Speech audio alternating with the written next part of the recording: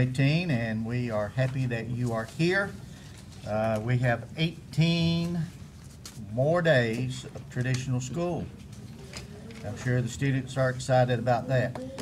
Early college graduated Saturday, and the entire board was there for that. 100% graduation from the early college, so they did a great job again, and over $3 million in scholarships and counting from that group of students. The middle college is in exams all week, and they will be graduating on Friday night across the street at the Civic Center.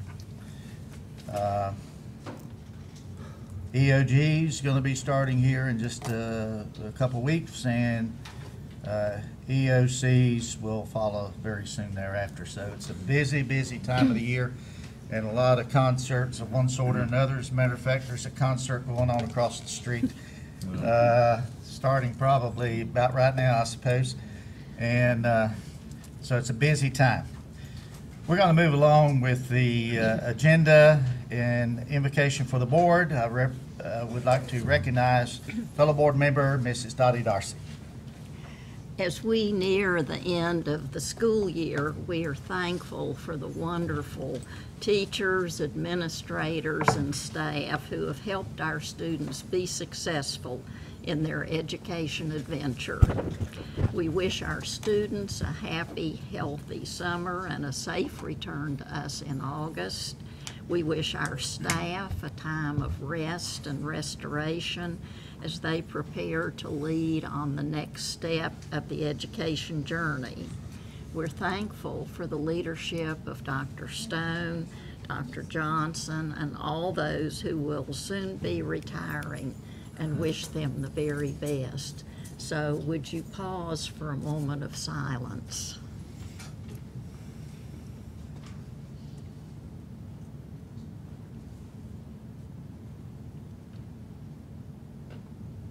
Thank you. Thank you, Ms. Darcy. Next is Pledge of Allegiance. Tonight is presented by the West Caldwell High School NJROTC Color Guard.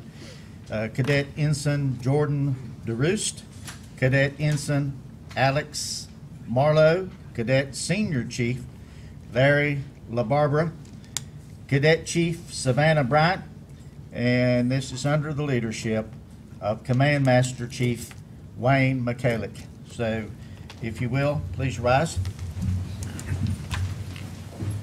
Color guard, post the colors.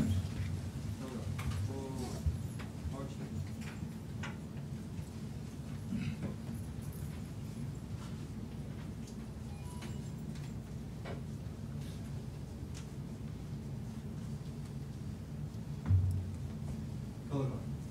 Halt. Lead. Face.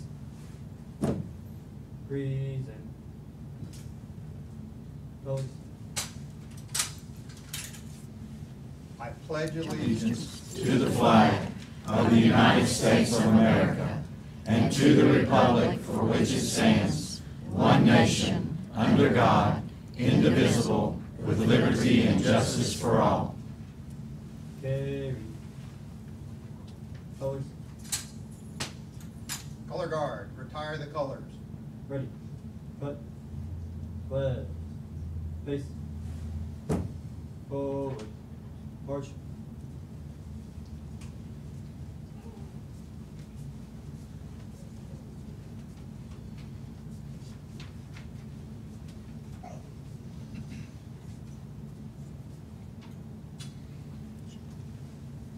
Thank you. You may be seated.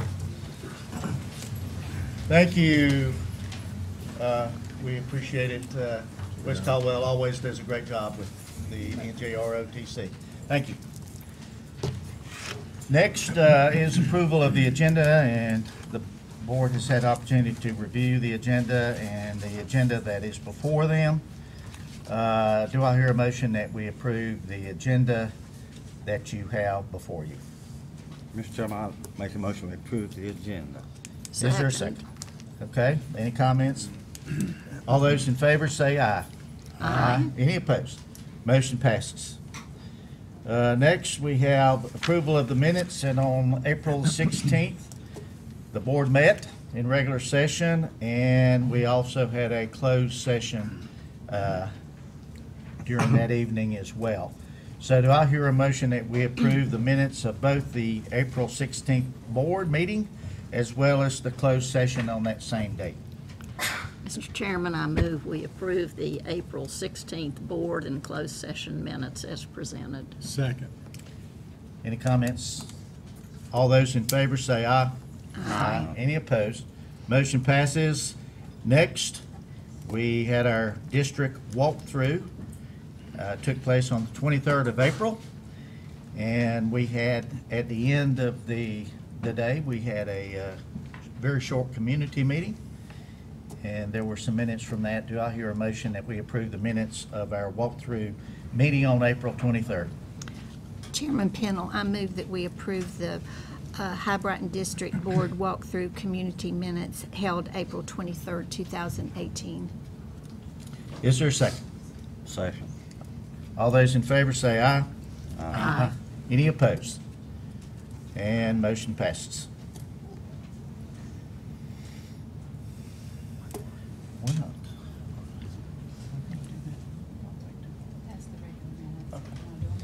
Okay, next on the agenda is the May 7th special session minutes. We did have a closed session on that particular occasion, but those minutes will be included at a later date along with the other closed session minutes that we had with the School Boards Association in our superintendent search. So we are doing the minutes just for our meeting a week ago, May 7th, special session, introduction of the new superintendent. Do I hear a motion we approve those minutes? Mr. Chair, I move that we approve the minutes of the May 7th special session meeting. Second. Any comments? All those in favor say aye. Aye. Any opposed? Motion passes. And next, we have some announcements. If you have an agenda, you can see what we have coming up. I already indicated middle college graduation Friday. Next week, a big day, May 23, Million Word Readers. I think there's two groups. One is going to be at 4:30, and it's going to be across the street. And I think the other one's going to follow soon thereafter, what, 5:30 or 6? So that's a very important occasion, and we're going to have quite a few students that are going to be recognized for that. May 31st, Excellence in Education Awards. That'll be at 6:30 at the Civic Center. Celebrate the Children, Taste of Caldwell, June 1st, and that will be at Cedar Rock. On June the 8th, graduation for our 3 traditional high schools. And the board will be divided up, and we'll be heading in different directions that night to cover the 3 schools. And then, of course, that will be followed up by project graduation. And we encourage all graduates to go to project graduation.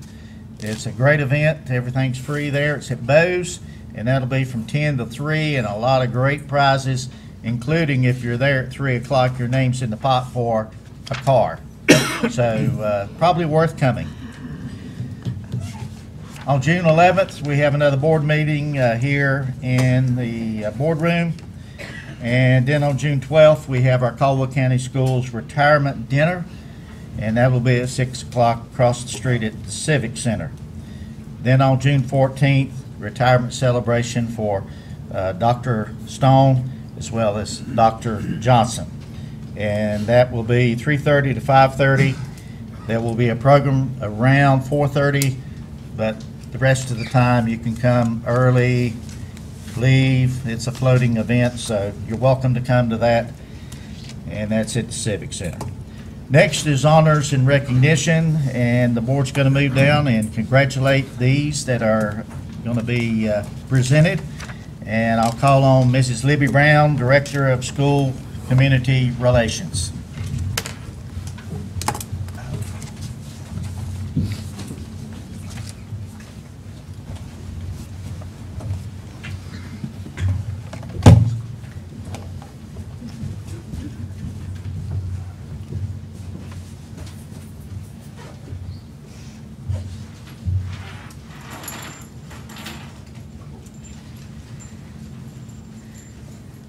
Good evening, Chairman Pennell, Vice Chairman Dwayne Knight, board members, and Dr. Stone.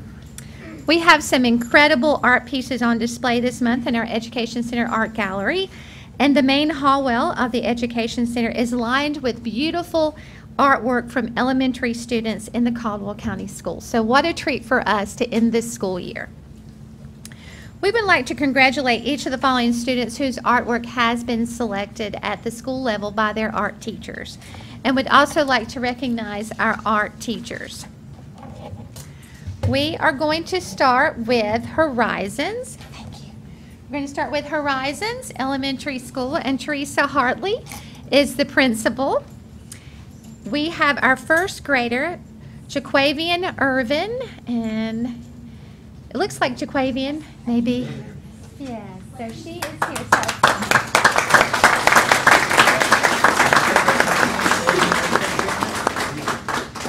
Miss Hartley, if you'd like to come up with them. Liam Tigg. Liam is a kindergarten student. And Kyle Witherspoon, also kindergarten.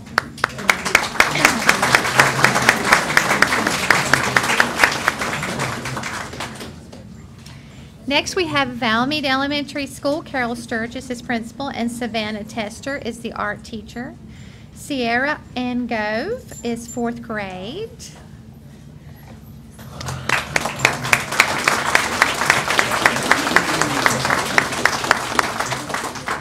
Carly Boyd, 4th grader.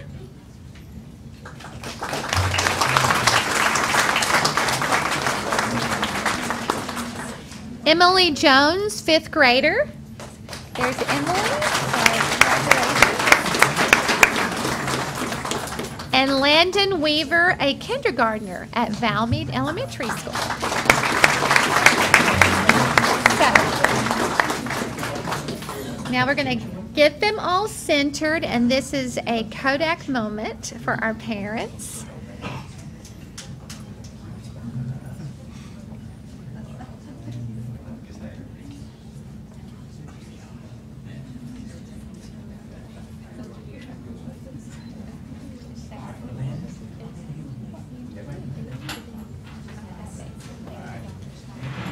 Everybody put your tray.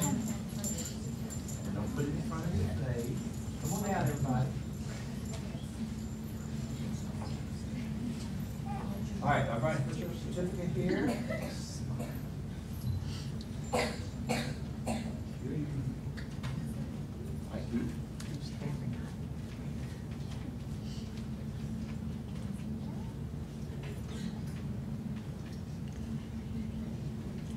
Hang on.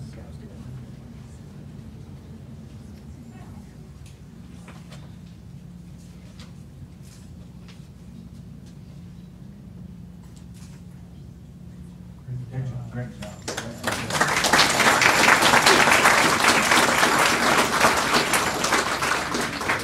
And from West Lenore Elementary School, we have artists there as well. We have Principal Travis Gillespie here with Savannah Tester, the art teacher. And Mr. Gillespie, if you'll come up, thank you. Hannah Barrett, 2nd grader.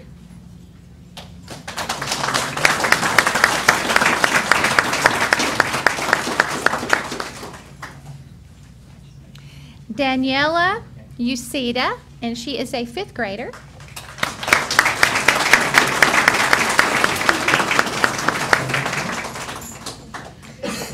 Sarah Lindemann, 5th grader.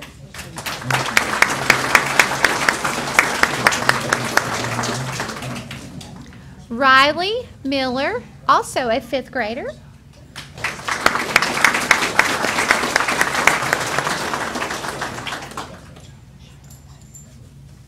Would you like to do Whitnall? Okay. And we will wrap it up with Whitnall Elementary School. And Kim Case, principal, is here. And David Hefner is the art teacher. Marie Cosby, 4th grader. So she's our first art student from Whitnall.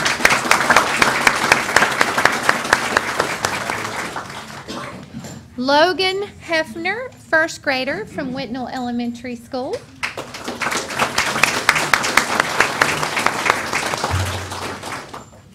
Becky Jones, second grader from Whitnell Elementary School. And you can see their artwork here. Aaron Martinicchio, fourth grader from Whitnell Elementary School.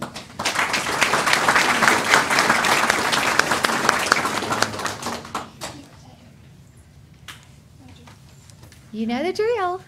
You have to scrunch in the center so we can get you all in the... Okay. Aaron, come on down here a little bit. Everybody follow Aaron on down.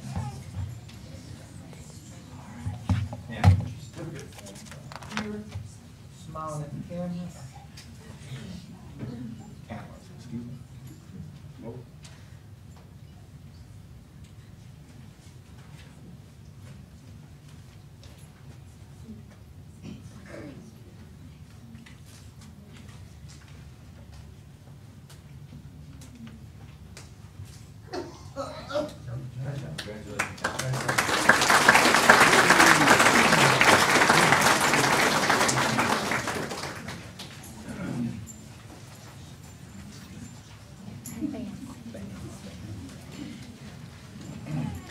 So we're very proud of those students. And we honored our bands and choruses last month, but we had so many to honor. We also have more bands and choruses to honor this month. So congratulations to the following bands and choruses throughout the district for receiving the highest ranking of Superior during band chorus competitions held this school year. But before we introduce our band directors, let's focus on a student, one of Caldwell's finest band students, who actually was selected in the North Carolina All-State Honors Band. Autumn Reeves. Is Autumn with us this evening? She's an 8th grader. Yes, come on, Autumn.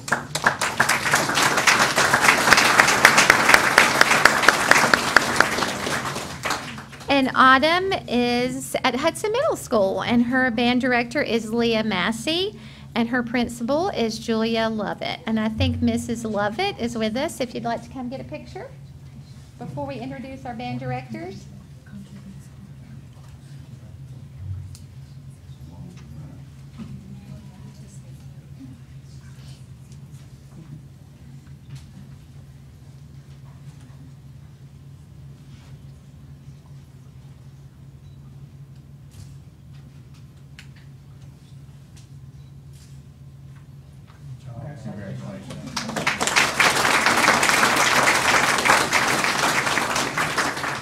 Thank you. Now we'll turn our attention to the band directors, and we have several to wow you within the next couple of minutes. Granite Falls Middle, Patrick Haymore, band director there, and Melissa Costin, his principal, is with us this evening. The Granite Falls 7th grade band and 8th grade band performed at the MPAs this year, and they received superior ratings. This is his 15th year teaching, Mr. Haymore's 15th year teaching, his 2nd year in the Caldwell County Schools. In total, he's been awarded 9 superior ratings and 3 in 2 years in Caldwell County. So those are great.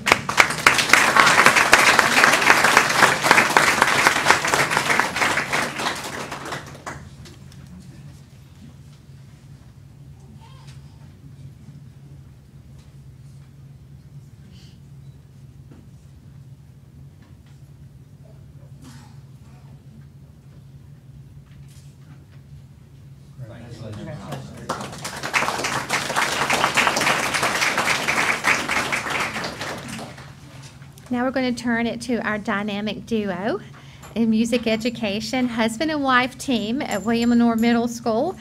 And we will start with Mr. Terry Reed, the band director, and his principal, Lisa Vaughn, is with us this evening.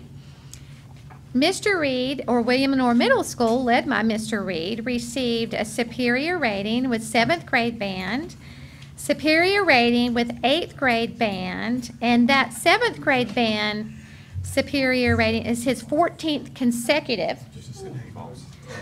The 8th grade band is the 34th superior rating, consecutive rating for William Lenore Middle School under Mr. Reed, and, or probably not under Mr. Reed.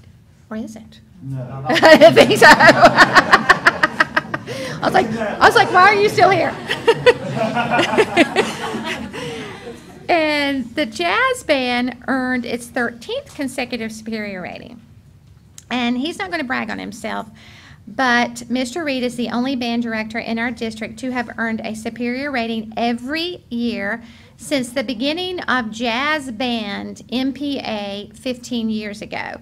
2 of those were in another district, but the last 13 consecutive years have been here in Caldwell County Schools. That's pretty impressive.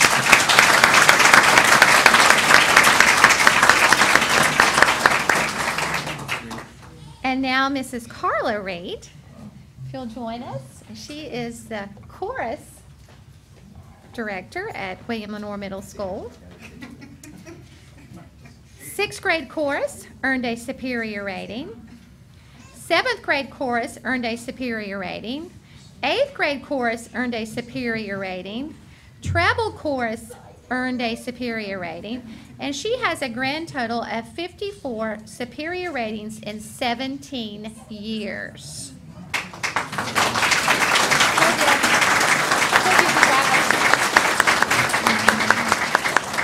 And we have certificates for those, but as they're moving towards center, I want to tell you a few other things. They go to Atlanta usually on an annual basis. There's a competition there after the MPAs. The 8th grade chorus earned superior rating and 1st place. The treble chorus earned superior rating and 1st place. The 8th grade band earned superior rating and 1st place. And the jazz band earned superior rating and 1st place. And there's also a student, I'm not sure if Sam Dyer is with us, but we have a certificate for him to take. Okay, well, you can take his certificate back, but he is the 8th grade trumpet player. And he received Outstanding Soloist Award, the only one given throughout the entire competition. So kudos to William Lenore Middle School band.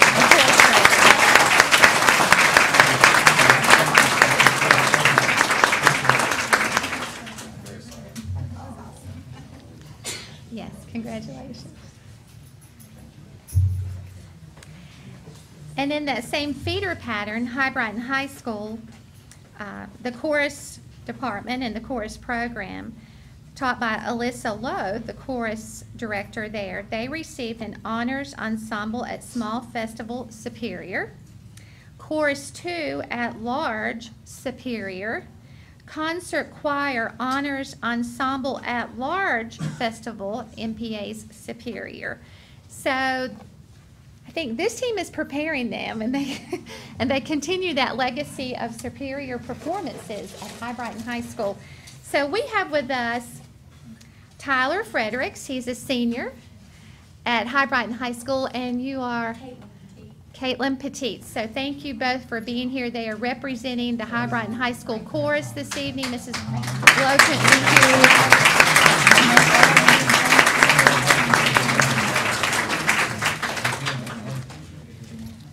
Okay, and we're going to do 2 more, so just stay up there. Yeah, just stay up there. Just stay up there. We also have the High Brighton High Band and the High Brighton Symphonic Band also received a superior rating. So Mr. Suits, Hunter Suits, could not be with us, and their principal, of course, is David Caldwell. I'm not sure if students are here or Karen. All right, so here.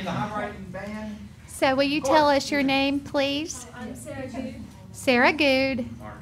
Mark Hargett. So thank you for representing the band this evening for us for High Brighton High School.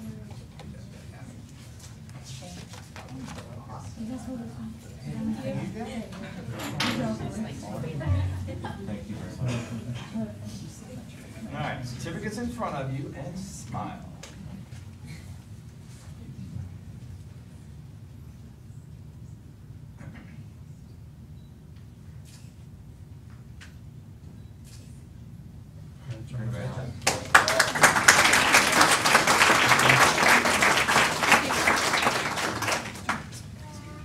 Thank you.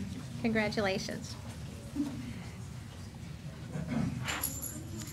Skills USA. That's something that we hold in high esteem in the Caldwell County Schools. And I had someone recently say, do we still prepare people for work? Yes, career technical education. It is nationally recognized and statewide recognized here in the Caldwell County Schools. Skills USA empowers its members to become world-class workers, leaders, and responsible American citizens. It improves the quality of our nation's future skilled workforce through the development of framework skills that include personal, workplace, and technical skills grounded in academics. So it's our pleasure this evening to introduce our first, second, and third place finishers in the North Carolina Skills USA competition. So congratulations to these top winners. And we will start with the Caldwell Career Center Middle College, Engineering, Technology, and Design. Frida Parker is the teacher of that, and Frida's with us this evening, and Brian Sutter, of course, is principal. So Frida, we will introduce your second place winners in that competition. Lee Melton, Duncan Parker, and Robbie Link. So we have maybe two of the three here this evening. Okay.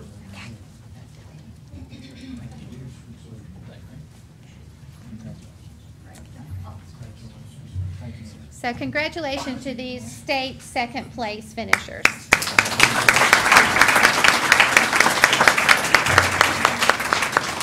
Also from the Career Center Middle College, we have extemporaneous speaking, and that's also taught by Mrs. Parker. And Hannah Dotson was the second place finisher in the state in that.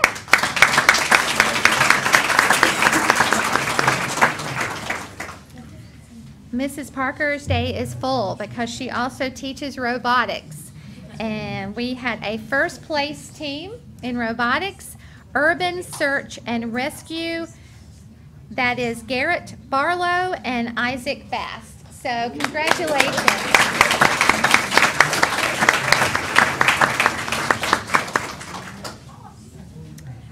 We have one more, and this we're going to change topics altogether. The medical math, third place finish. This is taught by Connie Root at the Middle College, and Zoe Lohman was the third place finisher and represented by her wonderful teacher, Mrs. Connie Root.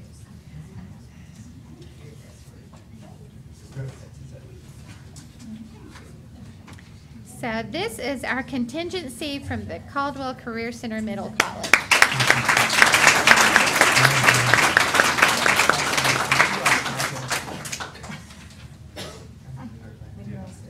Take your breath, take this way, everybody. Come on over here.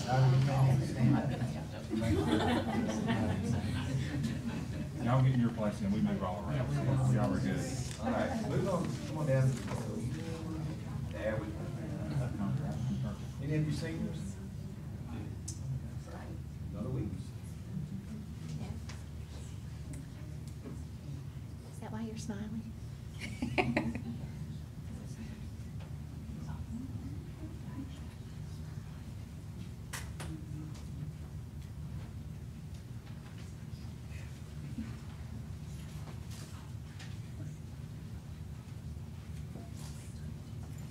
How many seniors? You two guys? Anybody else a senior?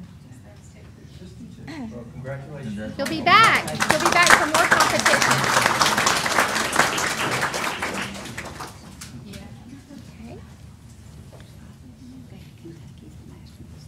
Okay, the first place finisher. So I was going to ask you that. So Isaac Bast and Garrett Barlow, if you'll stand up again, they will be competing in the National Skills USA competition. So good luck to both of you in Kentucky. Where do you go?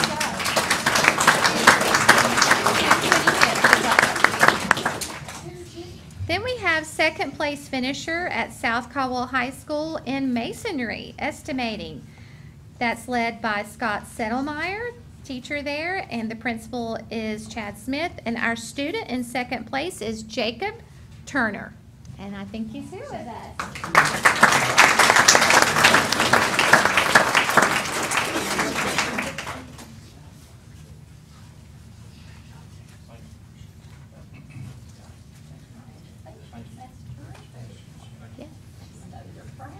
Okay.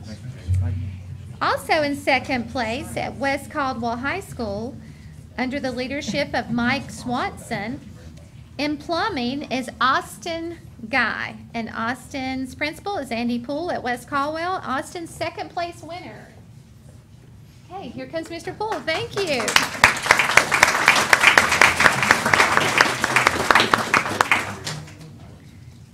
And also in plumbing from West Caldwell High School, first place winner, the champion for the North Carolina Skills USA competition in plumbing is Caleb Crisp. And he had to leave. Okay, well, tell him congratulations from us. So congratulations to that. And he'll probably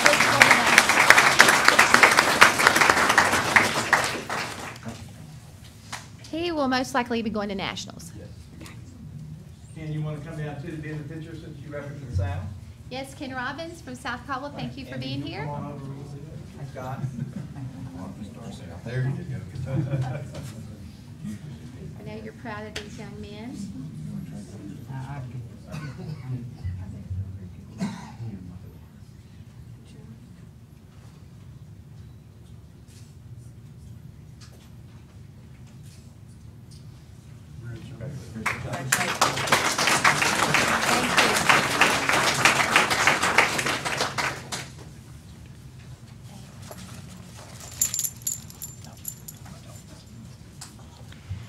Okay, so Volunteer of the Year, and I'm not sure if Mr. Gillespie got her here tonight.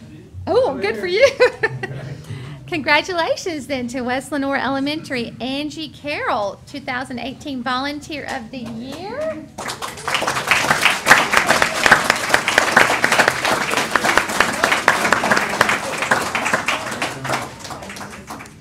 She was awarded Volunteer of the Year last month. This is a program sponsored by Blue Ridge Energy. And with more than 600 hours logged this year alone, she serves as PTA President, PTA Vice President, PTA Treasurer, and PTA Secretary right now. We're fixing that for her, though, for next year. And Library Assistant, Classroom Tutor, Chaperone, and Fundraiser. She says teachers have so much to do, they need the extra hands. So thank you for your hands in volunteering for the Caldwell County Schools.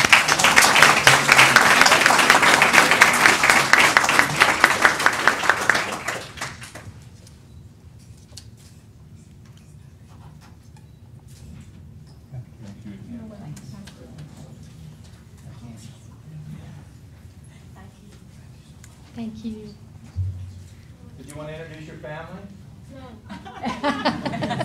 Oh, yeah, I want to meet him now. That's my little one. He's in second grade, and that's my big one. He's done. This June, he'll be out of school 2 years. Well, your mommy was his principal. And your mommy is awesome. So I'm glad you figured her well yesterday for Mother's Day. That's Chris, Marshall, and Christian. Nice to meet y'all. Yes. Thank you. Okay. And we're very proud of a department right here at the Education Center, the Child Nutrition Department. Caldwell County Schools is one of only 13 North Carolina Summer Nutrition Program sponsors among the 111 nationwide. So one of 13 in North Carolina, one of 111 nationwide to receive Turn Up the Beat Awards presented by the U.S. Department of Agriculture. This national award recognizes outstanding providers who work hard to offer high-quality meals that are appetizing, appealing, and nutritious. The Caldwell County Child Nutrition Department was a silver winner in this Turn Up the Beat award level. And this summer is really for the summer feeding program. So the Child Nutrition Department is already preparing to feed children and offer nutritious summer meals at 13 different locations throughout the county, free to all children, 18 years and under. So there's no registration. There's just come to the site and you can eat free in the summer at 13 different sites. The Child Nutrition Department added 3 new sites this summer: Willowbrook Apartments in Lenoir, Powder Creek Apartments in Hudson, and Cross Creek Apartments in Lenoir. They serve a variety of different meals weekly, and they consist of 3 hot items per week. You just can't beat that. So we're so proud of you. And this is Congratulations to Guy Garner. He is our Director of Child Nutrition. And also congratulations to Donna Powell.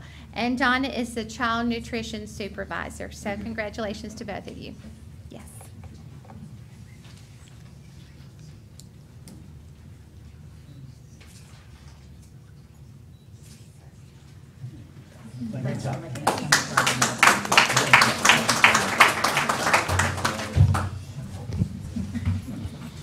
We want to thank each of you for being here tonight. We do have a business session. You're welcome to stay for it.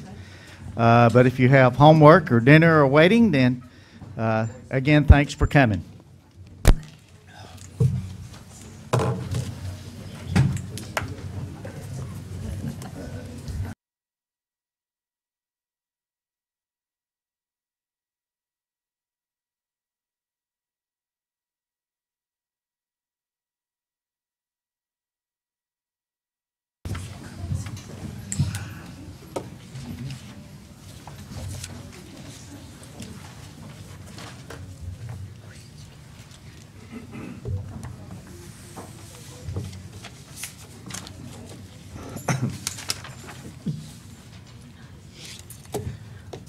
Okay, next item on the agenda is public comment, and as of 3:30 this afternoon, we had two people that had signed up.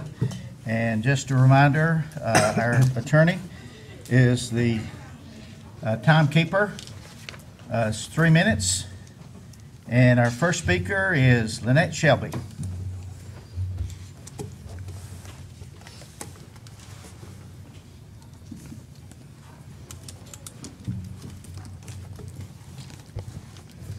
Short people like me. Chairman Pennell, Vice Chairman Knight, Honorable School Board members, and Dr. Stone, thank you for allowing me the opportunity to speak to you tonight. My name is Lynette Shelby, and I am the president of the Caldwell County Association of Educators, the local division of NCAE. I'd like to speak tonight about Policy 7100, the recruitment and retaining of personnel. How can Caldwell County recruit and retain the best personnel available? It starts with providing staff the resources needed in order to educate our students, ensuring that our students have enough counselors to assist with challenges that most of us have never even thought about when we were young, making sure that our schools are safe and secure. Additionally, it means giving all staff members, teachers, principals, instructional assistants, and every other staff member wages that are fair. Every staff member knows how hard the board works each year to do more with fewer funds allotted to us from the state, where the vast majority of our funding comes from, in order to keep teachers in the classroom.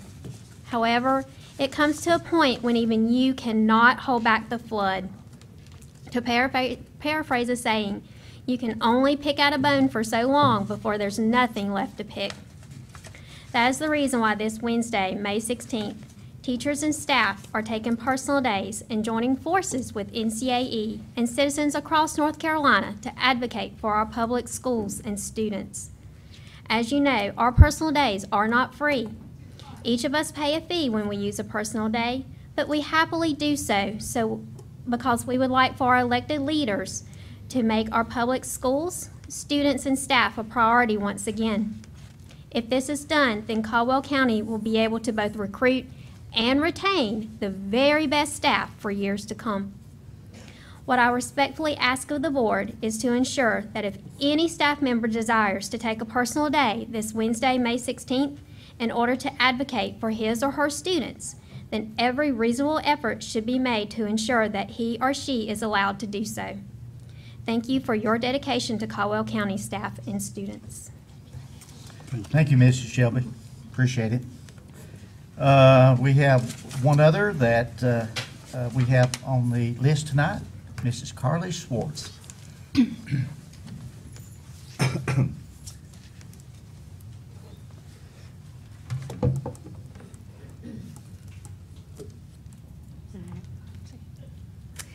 I'd like to thank all of you on the board who have a record of being very supportive of our schools and the needs of its students and educators.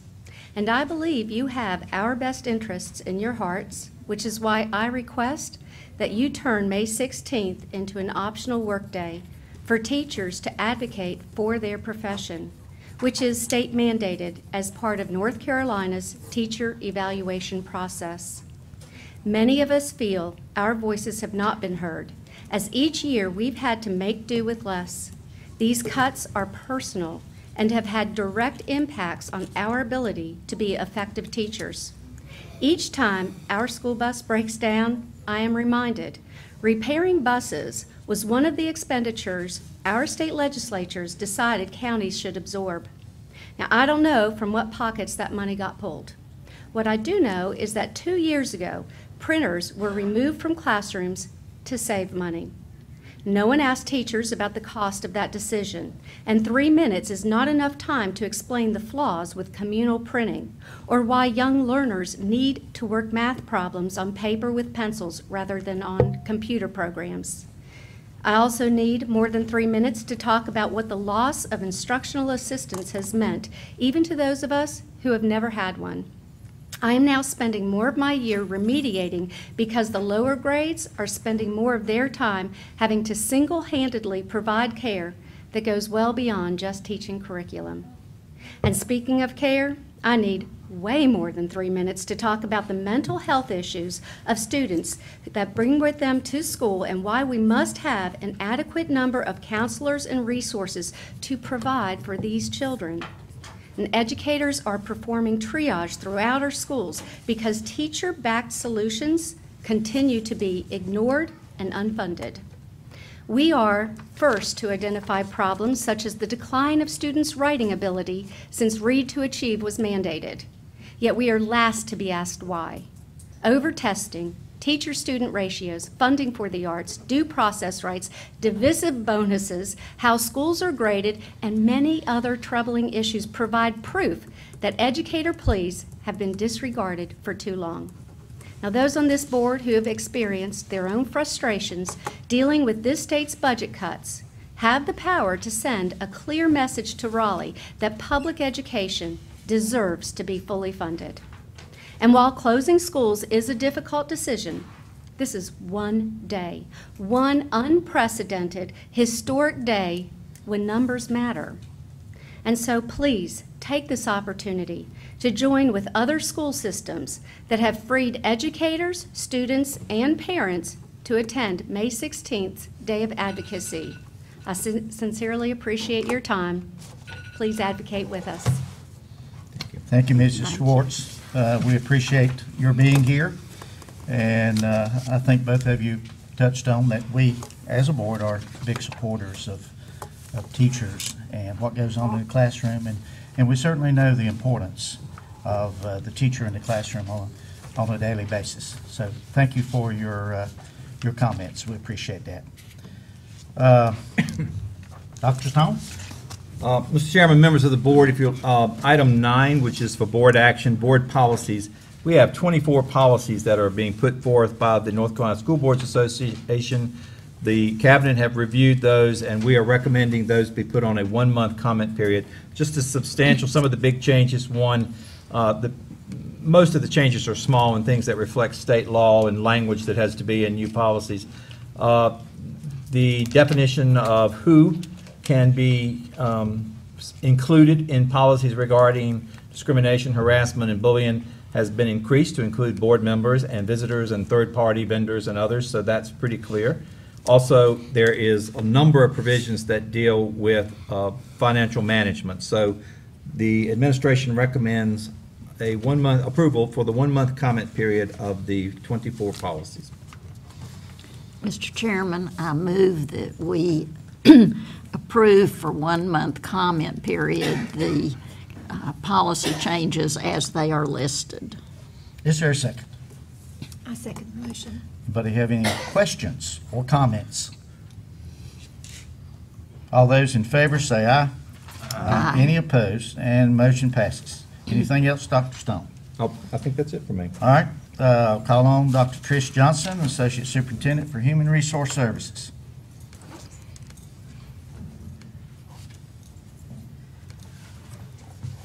Mr. Chairman, members of the board, and Dr. Stone, I have 3 items for your attention this evening, beginning with Exhibit 6. Exhibit 6 includes usual and customary personnel items that are presented for your information only, requiring no action. In Exhibit 4, you will find usual and customary personnel items requiring action of the board. I respectfully recommend approval of these items as they have been previously presented to you. Do I hear a motion that we approve the usual and customary personnel matters as Dr. Johnson has presented those? I move we approve the usual and customary items as presented by Dr. Johnson. Second. Any comments? All those in favor, say aye. Aye. Any opposed? Motion passes. Thank you. And finally, Exhibit 4, I think that's where I am.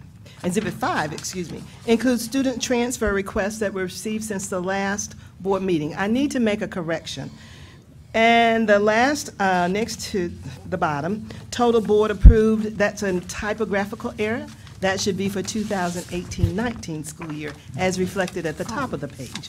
So, for the 2018-19 school year, since your last board meeting, we received, during our open enrollment period, another 87 requests for transfers. Of the 87 requests, 77 of those meet established board criteria. I respectfully recommend approval of the 77. If approved tonight, that brings the total board approval for the 2018-19 school year to 390. I respectfully recommend approval of the transfers as they have been presented. Do I hear a motion that we approve the 2018-2019 student transfers as have been presented by Dr. Johnson? Chairman Pennell, I move that we approve the 2018-19 student transfers as submitted by Dr. Johnson. Is there a second? Second. Comments? All those in favor say aye. Aye. Any opposed? Motion passes. Thank You, Dr. Johnson. Appreciate it. Next, Dr. Carol Burns, Associate Superintendent, Education Program Services.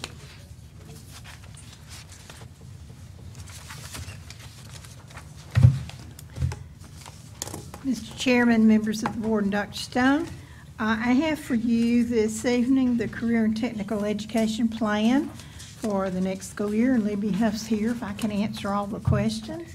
She hasn't trained me very well. We shall see. The local plan must be submitted each year, and it includes our program and our personnel for the next school year, and the strategies for meeting those 8 performance indicators, and that plan is giving you where we, how we've done on this performance indicators. We've done extremely well. We have been able to conquer 4 of the 6, no, 4 of the 8, 6 of the 8. And the one area we struggle a little bit was the non-traditional worker. That would be a student going out in a non-traditional area. So we've talked a great deal about that and how to improve that, because that is the mandate from the federal government. But with the increase in the culinary arts and lots of chefs, we have hope that we'll be able to do something to this particular area. So that's one area we'll work on diligently. This plan includes our teachers. There are 56 teachers, 571 months of employment. That's the way this plan is written. There are 10 priorities included in there.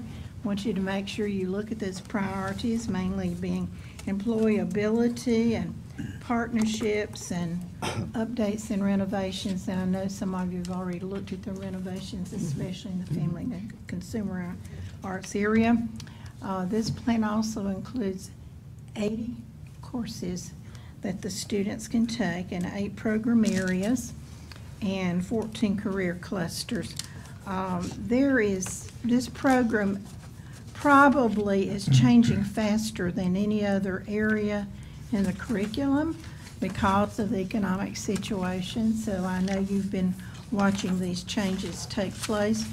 We're very proud of the work that goes on in this area. In one area, I'm going to deviate a little bit, Libby, to talk to them about as I work with and listen to the employers. The one thing that they want to talk to me about all the time is that we got to keep teaching the soft skills.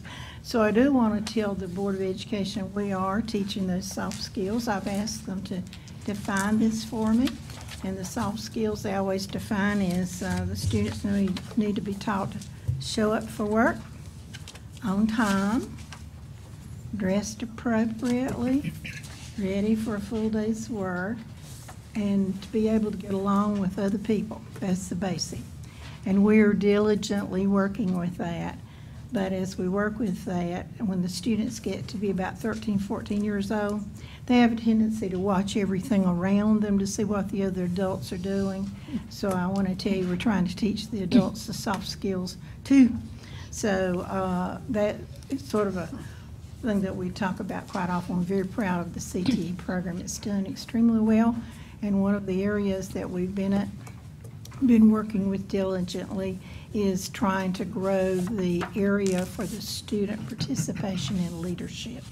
And that is done very, very, very well. So this plan is presented to you, and we request that you approve this plan for the 18-19 school year. Mr. Chairman, I move that we approve the 2018-19 Career and Technical Education Local Plan as it has been presented to us. Is there a second? Second. Anyone have any questions of Dr. Burns? I do, sir. Okay. One thing I'd like for you to add, and you may have covered it with the soft skills, is communication. The students need to be able to communicate. That is certainly there, but we will make sure we use that one. The other one, through our meeting process, looking for a superintendent, one of the things is, my question is, I know we've got the business community the development plan that the state has sent down. I'm assuming that we are trying to tie in with what they're telling us the future needs are. Yes. To change, I mean, if we need to change, to stay in front instead of. Well, as chasing. always, we don't have the crystal ball, so we're trying to Correct. really train the students for a future that we can only guess what it's going to Right, be. I understand. But we are. All right, thank you. And I'd also like to say, it is evident that folks are working on soft skills. These students who are recognized tonight, Correct. eye contact, handshake, very comfortable as they were presented tonight. Good job. Thank you. Thank We are working on that, but as I indicate, we have to remind the adults that even though they're trained, they keep looking to see what the adults are doing. So we have to remind the adults that they are a key person in this. And I wasn't being critical, I was just saying, the communication thing is very important, and, and I know we're trying to stay, who knows where the future is in 10 years or 6 years, where these children or young adults will be leaving school, but just staying Well, as to close me, of all persons, that communication area would be important. Yes, Thank that's you. true. Thank you. Any other questions or comments? All those in favor, say aye. Aye. Any opposed? Motion passes. Thank you, Dr. Burns. Next, we have Associate Superintendent Dr. Jeff Church, Auxiliary Services.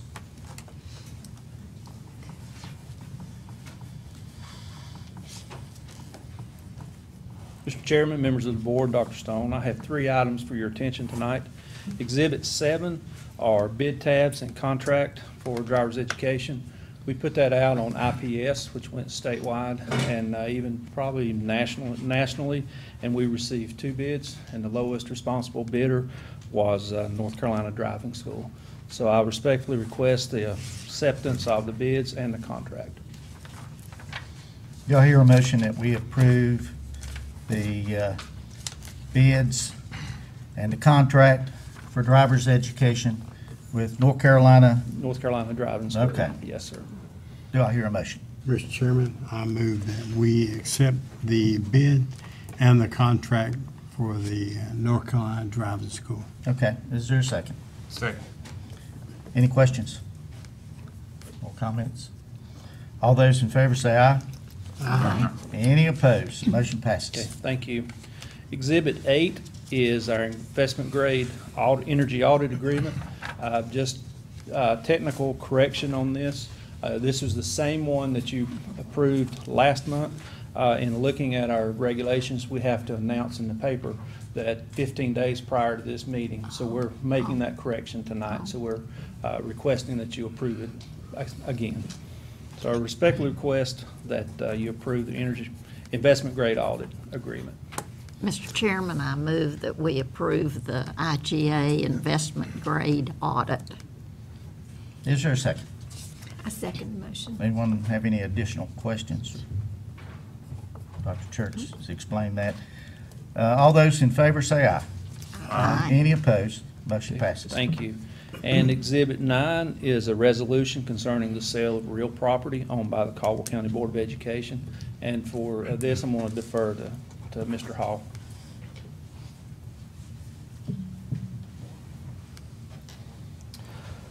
Board members, I, along with Dr. Stone and Dr. Church, have talked quite a bit about the best way procedurally to handle this. And of course, it'll be a policy decision on your part as to whether you want to sell the property or not. But I think a couple of things that are important for you to know before you make that decision, and that is, number one, something that most of you already know, and that is the North Carolina Constitution requires that for any Board of Education to sell property, they must get fair market value for that property. They can't give it away even to another governmental entity. So the second provision, of course, and again, y'all have dealt with this before and you know this, the second provision is that before it can be sold to anyone, it must be offered to the Caldwell County Commissioners, and also must be offered, of course, at fair market value. As you know, we've received an offer from Hudson. It's not a secret, it's a matter of public record. Hudson's offered to purchase the property on the terms and conditions that are laid out there in the resolution that you have in the board information file. And essentially what those terms are, $100,000 over a course of about 10 years. Essentially the board would own or finance the sale of that property. Now, before that transaction could even potentially take place, and that'll be up to you whether you want to do that or not, like I said, it must be offered to the Board of Commissioners. The decision to be made tonight is how much you all want to offer the property for to the Board of Commissioners. What we have in the resolution as it is right now is just essentially what Hudson has offered. You may decide, however, that that's more or less than what you want to offer to the Commissioners for. If you offer to the Commissioners for that amount and they accept it at that point, then it's a done deal. It'll be sold to the Commissioners for that amount. If you offer to the Commissioners and they turn it down, then in conjunction with Dr. Stone, we've pretty well decided that what we would advise you to do would be to go through what's called a negotiated offer and upset bid process, wherein the offer that's been made by Hudson at this point would be published in the paper, and they would be given 10 days to receive any upset bids whatsoever. An upset bid, to make it simple, an upset bid would have to be about 5% more than the prior bid, and we would go through that process until we reach the highest and best bid, and at that point, if the board wanted to, it could sell to those folks. But at any time, the board may reject its offer to sale. It doesn't have to accept the offers, but it does. If the board wishes to accept an offer, it must be the highest and best offer. Again, the main purpose of me talking to you about this resolution tonight is to decide whether you want to amend the resolution in terms of the dollar figure you're going to offer it to the county commissioners for. Do I hear a motion from anyone on the board that would like to amend the offer to the county for whatever, maybe tax Make a value? motion that we amend the resolution, the first offer to the county commissioners. For? Well, let me back up and be clear. So the resolution as it is right now, it offers it to the county commissioners. We have to do that. We know that must be done. The question is, what's the dollar figure that you want to offer to the county commissioners for? What's the tax value? Well, Dr. Church and I were just sitting there talking, and we had two different numbers on two different sheets, but it's somewhere between $527,200 and $779,700. We'll take Now, the lower of the two. Do what? The lower of the two will be fine. Yeah, 527. Okay, so would we, Would that be the minimum we take from anybody? No. So we might offer it to John Brown down the road cheaper than we offer it to the county? No. So if you offer it to the county for a given amount and they turn it down, then you go through the upset bid process. So it'll be placed on the market for whatever that initial offer is. I mean, Hudson has made one. The commissioners, they might say, well, we don't want it for that amount, but we're going to participate in the upset bid process and could turn right around and outbid Hudson or anybody else who wanted the property. Okay, as I understand it, we have a motion to amend the offer to the county for the tax value and the lower amount, which was 527 and some, 527? He said 527, 200. Okay. Yeah. That's what he said. So we need a second to that.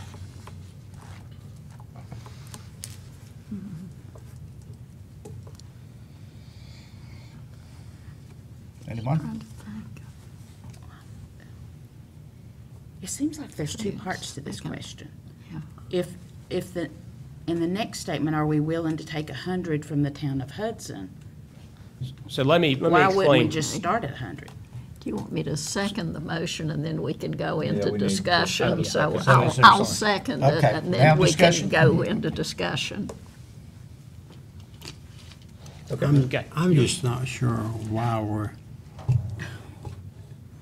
offering it to the county commissioners at a lot higher cost than we're willing to accept from the town of Hudson. Okay. So, and let me answer that question for you and try to explain why we have to go through these hoops. And that is, number one, because of the state constitution, number two, because of state law.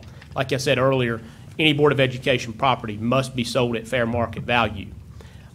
Fair market value is in the eye of the beholder in many ways, is what a willing buyer and a willing seller is willing to come to an agreement to.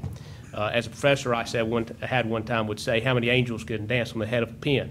I don't know what that means, but essentially, who knows what fair market value is. But going back to the issue of the constitutional principle that it must be sold at fair market value. So if you look at it, if we offer it to the commissioners at something that's a reasonably fair market value and they turn it down, that's fine. However, if you go through the upset bid process that we're going to go through if the commissioners turn it down, the North Carolina Supreme Court has said essentially whatever number comes out of the upset bid process is equated to fair market value. If you offer to you have to offer to the commissioners first. So you can't go through the negotiated upset bid process first. So we don't have that cover of that upset bid process, and that's why that a reasonable person might think that you need to up the offer to them to something that you believe to be fair market value. You may believe that $100,000 and the terms and the conditions of the offer as stated are fair market value. But you don't have that cover here of the upset bid process that you will have if we go through that process. Keep in mind, if it's offered to the commissioners and they turn that whatever number down, they're welcome to bid on it at whatever the opening offer is, just like anyone else would be welcome to bid on it. So the difference would be that 100 that Hudson is offering, somebody may come back and make it 150. Hudson may come back and make it 175. So it actually can get back up to a much higher number. Yes. Whereas what we offer to the county commissioners is a number. That's the number. That's right. That is the number. And so that's the real issue. Fair market value. That's the real issue. That's right. It has to be fair market value to the commissioners, and you don't want to leave it open to challenge. And so if you offer them, you could offer them some extremely low number, and they might accept it, but somebody might disagree with that and challenge that under the law. And you don't have that protection that you will have through the upset bid procedure process. So what you are before you, board members, I think, is that this resolution is an addendum to sell it to the county commissioners or to offer it to the county commissioners at a certain price. Is that correct? That's right, yeah. So the board just needs to decide And that, what number it is. that price, 527, 200. Yes. And we have a second, and we vote on this and approve this, and it's going to be offered to the county commissioners. If they turn it down, then it's going into the bid, counter bid process, and anybody, including the county commission, can bid on it at that point. That's right. That's right. Okay. Yeah. So I Everybody- want to be clear on one thing. As Ms. Brent said, it's almost like there's two parts to this, and you explained it that way. So the first part, and you can tell me if I'm misunderstanding, the first part is, we're basically saying the 527 because the county says 527 is the tax value. So that's how that number established, that's what the fair market value is. So we would not be breaking a rule or a law by offering it to the county for 100, because nobody knows if that's the fair market value. So we would offer it to them for the tax value, which is established by the county. They can either accept or decline. So at that point, if they accept it, it's theirs. If they decline, then it goes into the market, starting at an offer that we've got now, and that's where the bid process starts at that point. And so at that point, any person can buy it from 100,000 up. That's right. And then we can still choose not to sell it if it's not the number we want, but it is the starting point. That's right. We're just doing the 527, so we know that we're at least at market value, and nobody in the state can come in and say, well, how did you know that was a fair market value? That's right. You just threw a number out there, so you've got something to go by.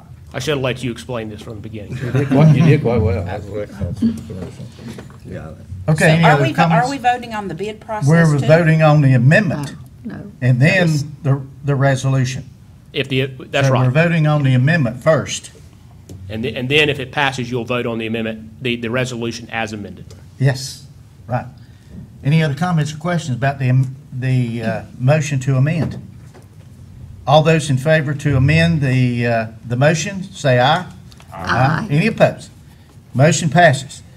Now, we go back to the resolution that is in hand, and we need a motion to approve the resolution as it has been amended. Mr. Chairman, I move that we approve the resolution on the sale of the Horizons building as it has been amended. Is there a second? Second. Any comments or questions on that? Is this where the bid details come in? Right, that's the Yes. resolution. So if Dr. Burns wants to up the bid from 100,000, she could do that and we could sell it to her as an individual. Yes, if you But wanted to. there's certain criteria. 5%. That's right. That The bid has to be so above much the higher. 100,000. That's right, yeah. And then has it to keeps be- going until the last bid is there. And it's probably in here, but I don't remember. The upset bid, so we've got a bid on the table. If it goes through, we got a bid on the table. What's the period of an upset bid for someone to come do the 10 upset days. bid? They've got 10 days from the 10 date of days, initial and then it notice. starts a new 10 days once that bid is on the table Yeah. from that point forward. Yes, Okay. we would It doesn't have to be republish 10 that days, but notice. it- Well, I'm just Up saying, to 10 days. Yeah. within 10 days. Within 10 days. You can upset the bid. And It's this is gotta be- communicated to the public how? Yes. Well, any way we want to, but the law requires that it be published in a newspaper of record, which here would be the Lenore News. Would it be on Facebook? Would there Could be be. a for sale sign in the yard? It certainly could be, if y'all wish to do that. Is there also a time limit for the commissioners to give us their decision? Is there a time limit on that? Not explicitly in the statute. I mean, one may be inferred, but I can tell you that, I've spoken to the county manager, and the plan would be for them to vote one way or the other at their June meeting. So, Okay, thank you. I was just trying to figure out the time frame. Yeah. Thank you. Okay, anything else? All those in favor of the resolution as has been amended, say aye. Aye. Any opposed? Motion passes. Thank you. Thank you, Mr. Hall, we I appreciate do it. have one more question. Anybody can bid on it? Anybody? Yeah, Okay. yeah. And we would accept their bid? No, We Well, don't no, have to we don't have to accept- accept any bid. We have to, this, from what he said, we don't have to accept a bid. I mean, it can go, nobody bid on it, and we could still choose not to sell the property. Right.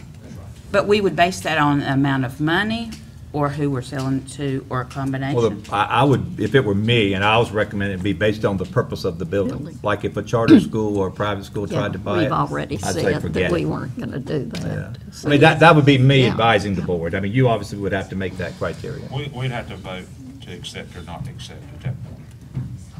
Is that correct? Yeah, that's right. You'd have an opportunity to. Okay. Thank you, Mr. Hall. Thank you, Dr. Church. Next, David Johnson, Director of Finance.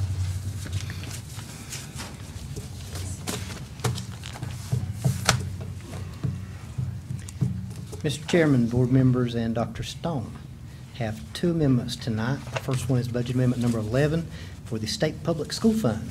It is an increase of $25,359. And the second one is Budget Amendment Number 12 is for the Federal Grant Fund. It is an increase in federal grant allocation, $51,463. I'd like to request that these be approved as submitted. If these are approved tonight, the total budget for Caldwell County Schools will be $123,151,515.75.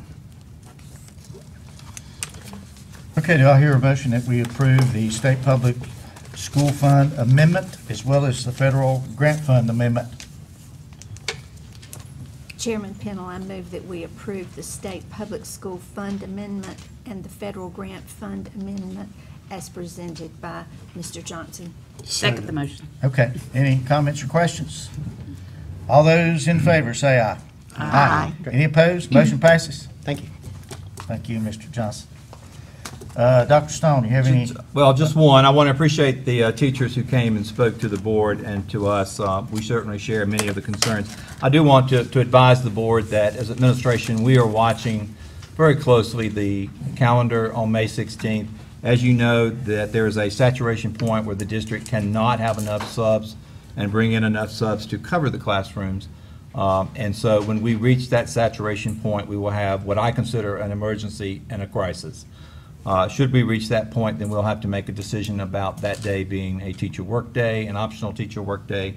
We are watching that now. We were very surprised at the numbers that are requesting substitutes as of today, and that number, I'm sure, will continue to go up, and the biggest concern would be if we were to move forward, what would happen Wednesday morning. And the last thing this district wants to do is to put our kids in a situation where they would be unsupervised or in an unsafe environment. So I do want you to know, I know there are two ways around this. One is to amend the calendar. The other would be for us just simply to say we cannot operate safely with the supervision that we want and desire on May 16th. So we will make that decision soon. We are, again, watching the numbers. There are 68% of the students in the public school systems of North Carolina and some charters. 68% of the kids will be out of school on May 16th because of districts. Most of those are the large districts. I think the number is now up to 40. And so, again, we will not operate school if it's an unsafe day and we don't have the supervision. So I just wanted you to be aware of that. And I do want to say to our teachers out there, I support them in their efforts, and I certainly, I know the Board of Education has always risen to the challenge of supporting our teachers, and it's not just teachers, and it's not about just pay. It's a whole bunch of issues about public education. So just want you to know, we'll be watching that. I will make that call if it's an emergency situation, and we'll notify the board. Okay, thank you, Dr. Stone. Do I hear a motion that the board go into closed session? Mr. Chairman, I move that the board go into closed session to discuss matters pursuant to North Carolina General Statute 143-318-11A5. Second. And we have a second. All those in favor, say aye. Aye. Any opposed? Motion passes, and we will return, and we expect there'll probably be some sort of action at that point. We should be back shortly. Libby, do you have a copy of the resolution in case somebody wants to see it while the board's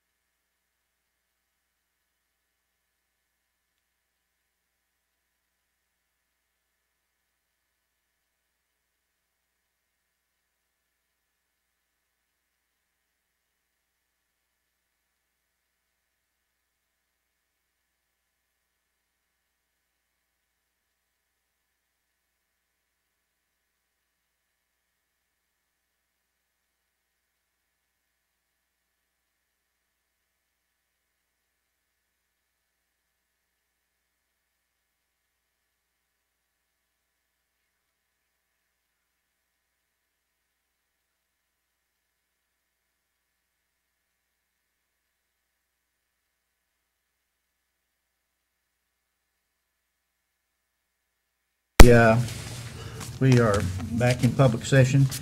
Do I hear anyone with a motion? Chairman Pennell, I move that we approve the resolution that we were presented in our packet to support North Carolina teachers. Second. And Chairman Pennell, may I read the resolution?